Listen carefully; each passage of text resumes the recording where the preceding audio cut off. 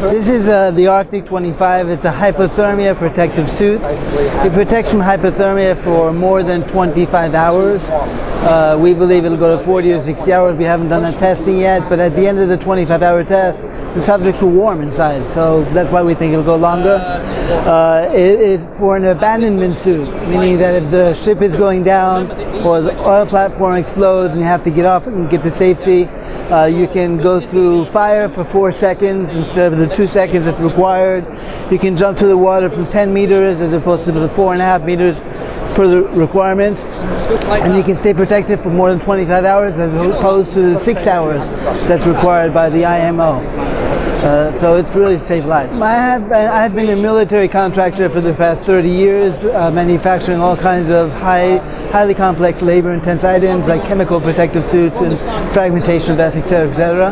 About 3 years ago, we were approached by this person in Argentina who had invented this suit and got the patent for the suit, and asked me to get involved in it. It took us about 3 years to reinvent the suit, make it applicable to the U.S. Coast Guard regulations, and we've just launched in April of this year at Washington at the Sierra and Space Show. It takes less than 1 minute. The first time you put it on, it might take you up to 2 minutes, but once you've done it once, it takes 1 minute to put on the suit, jump in the water and be safe.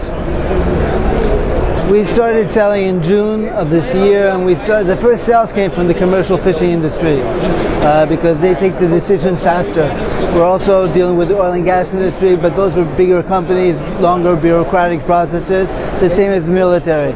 But there's a lot of interest in this because there's a lot of hypothermia deaths every year, and reality is that the neoprene suits that are on the market just don't work. They work up to 6 hours. And for example, in the Arctic, where now, because of the polar code, it's mandatory for all the passengers as well as the crew members to have immersion suits, 6 hours is not enough for the Arctic. So that's why we feel that the people should use an Arctic 25, have up to 25 hours. It opens up the window of opportunity to find somebody alive, to get survivors. So that's the idea.